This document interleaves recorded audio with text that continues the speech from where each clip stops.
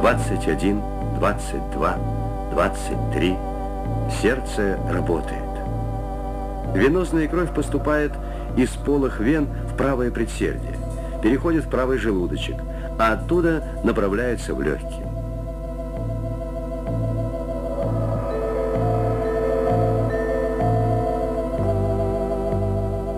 Здесь она насыщается кислородом, становится артериальной и через легочные вены возвращается в левое предсердие.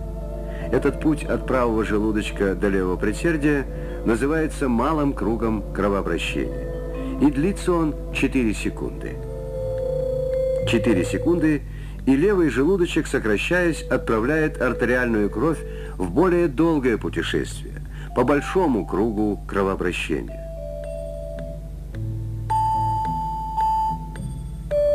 По артериям, капиллярам, венам, по сосудам, пронизывающим все человеческое тело.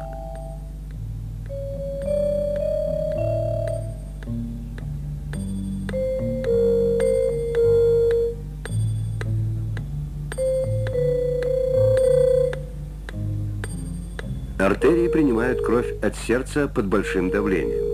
Плотные стенки артерий упруги и эластичны, многослойны. В их состав входят гладкие мышцы, регулирующие просвет сосудов. Кровь течет по крупным артериям со скоростью полметра в секунду, а параллельно ей вдоль стенок бежит пульсовая волна. Ее можно почувствовать, если слегка прижать стенку артерии. Это пульс, колебания, которые возникают, когда кровь, выбрасываемая из сердца, ударяется об упругие стенки аорты, самой крупной артерии человека.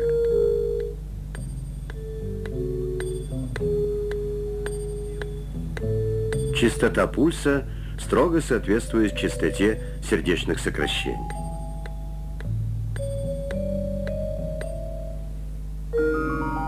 Кровь по сосудам движется непрерывно. Она течет по разветвляющимся и суживающимся артериям и, наконец, поступает в тончайшие сосуды, артериальные капилляры. Через просвет такого сосуда может пройти только одно кровяное тельце, а его стенки образованы лишь одним слоем плоских клеток. Но именно здесь, в этих крошечных сосудиках, протекают жизненно важные процессы. Сквозь стенки капилляров кровь отдает кислород и питательные вещества в ткани и получает из них углекислый газ и продукты обмена. В капиллярах ткани артериальная кровь превращается в венозную.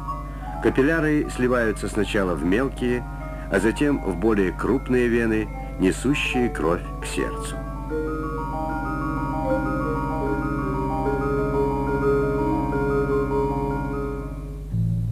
Большой круг замыкается. Путь крови по нему занимает 20-23 секунды.